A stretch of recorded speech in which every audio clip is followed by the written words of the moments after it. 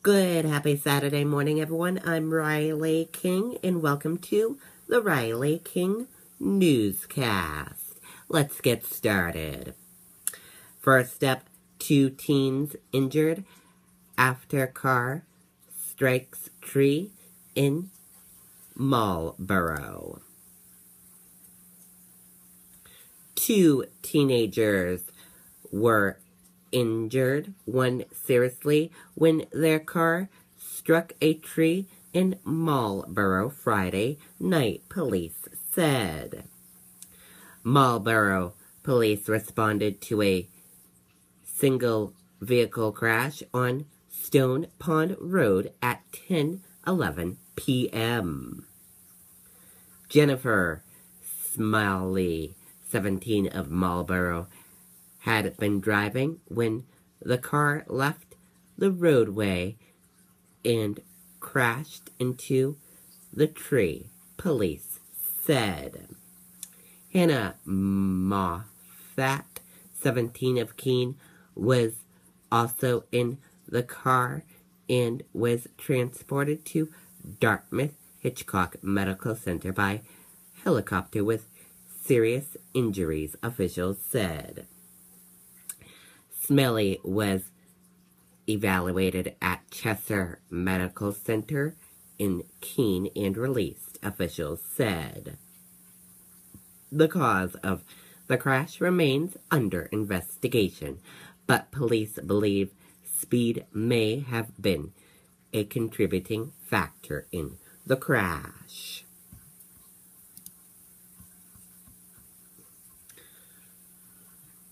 Korean War POW shares story for first time. Let's take a listen to this video from WMUR News 9. Friday deal all month long. The all-new 2017 Hyundai Elantra SE for only $99 a month. And the all-new 2017 Hyundai Santa Fe Sport for only $179 a month at Nashua Hyundai. The Thompson Auto Group.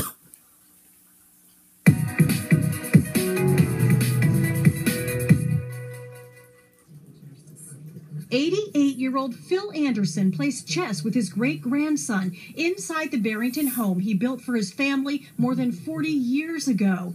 With his daughter at his side, he shows us his favorite hat. I got my American flag. And on this Veterans Day, this Korean War veteran and former prisoner of war shares the story of his captivity for the first time after all these years, saying out loud, "I was there." I was there. Seldom talk about this. In fact, they don't even know. The details he spared his 5 children finally come out through the tears. In fact, I went through 5 POW camps from when I first got captured. He says on a bright night, surrounded by Chinese soldiers, he tried to hide with several U.S. soldiers. We crawled in a little cave, which was, I don't know why I'm not dead. He was captured and spent more than 2 years as a POW. Until you're losing the sing up the hill and they shoot you.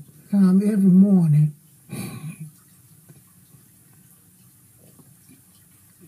they were taking soldiers to burial. I had made up my mind I wasn't going to let those people kill me. I was going to survive. Peace talks brought Phil home. He went on to join the Air Force, settle his family in New Hampshire while stationed at the Pease Air Base, and served nearly 25 years, only now sharing the darkest ones. This is the first time I knew how long he was actually there, and I can feel the pain that he feels right now. Once you get it out, I think that helps.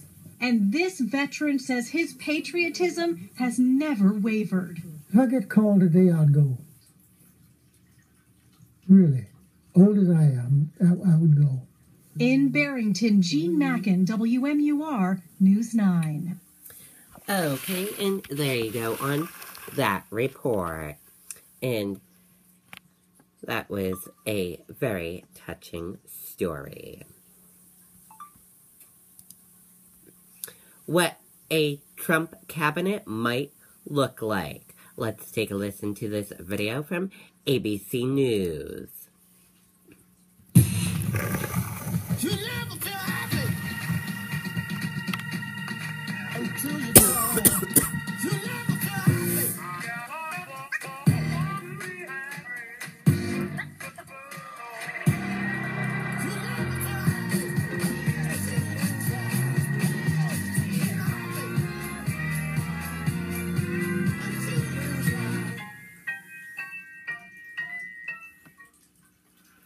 Good evening, and it's great to have you with us here on a Friday night, and what a week it's been here in America. The election is over, but inside Trump Tower tonight, the next administration is just beginning. And this evening, we're on the inside as we learn many of the names and faces who could be on board in this administration. The president-elect out of sight at Trump Tower today, but the trucks were not, filled with sand there, a protective barrier now outside. So many key names seen heading in, Rudy Giuliani among them, the 2 posts he could be up for. And Ivanka Trump, her husband, her brothers, all of them involved in shaping the next White House. But already some breaking headlines, Donald Trump's tweets as president-elect. And on Obamacare, his new comments tonight. Will it stay alive under President Trump? ABC's Tom Yamas leading us off. Tonight, Trump Tower a fortress. Armed police out front. The president-elect inside, surrounded by his core team. His White House now taking shape. 24 hours ago, Trump's visit to the Obama White House going off without a hitch. And I look forward to being with you many, many more times in the future. Thank you, sir. Returning to his Manhattan skyscraper, Trump seemed pleased. Really good meeting, he tweeted. Great chemistry. But as night fell, the mood at Trump Tower growing dark.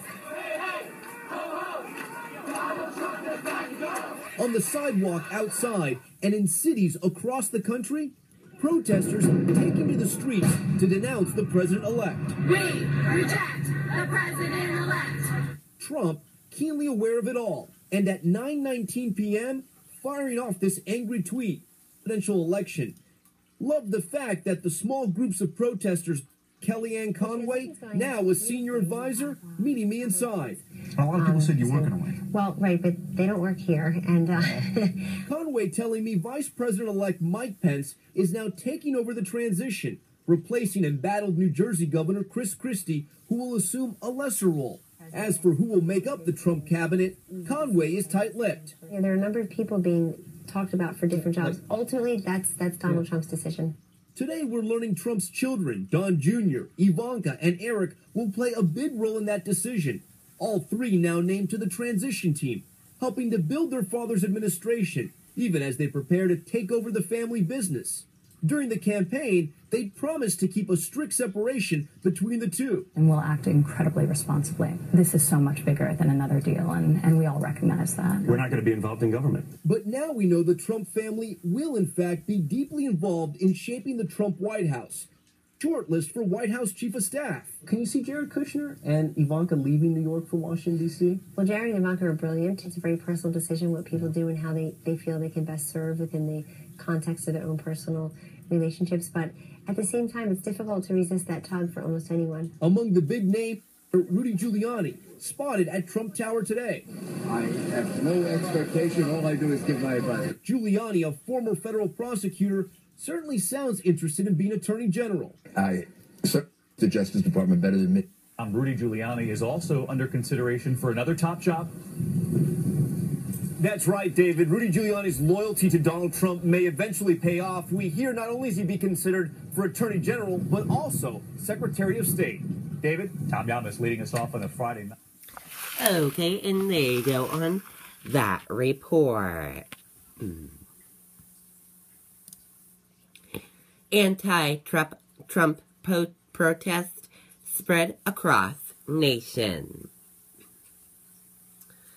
Thousands took the streets of cities across the United States late Friday and early Saturday as anti-Donald Trump protests saw highways and interstates blocked, numerous arrests, and a shooting at a march in Portland, Oregon.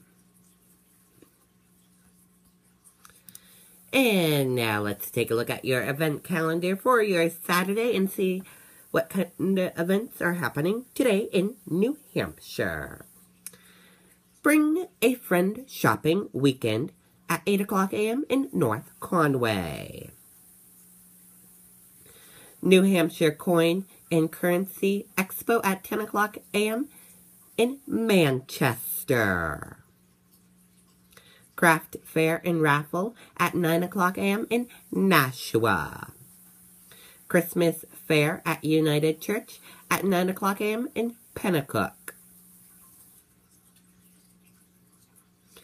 Main Street United Methodist Yachted Fair at 9 o'clock in Nashua. Author Jennifer Vaughn with her thriller Thrown Away Girls at 2 o'clock p.m. in Concord. Christmas at the Falls, Let It Snow at 10 o'clock a.m. in Newbury.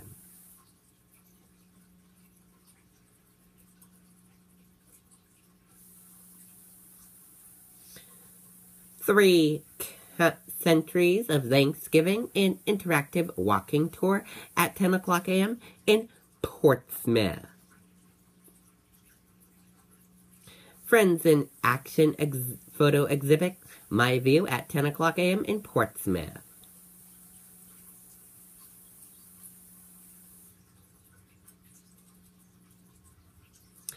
East Coast Angels Holiday Fair at 9 o'clock a.m. in Concord.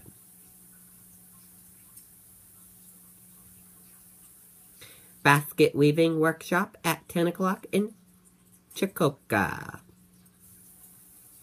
Kiss Me Kate musical by Cole Potter at 8 p.m. in Wolfboro. And those are all the events happening today in New Hampshire. And that does it for the Riley King Newscast right here on the Riley King Network. I hope you all have a fantastic rest of your Saturday. See you back here later on today. Goodbye, everyone.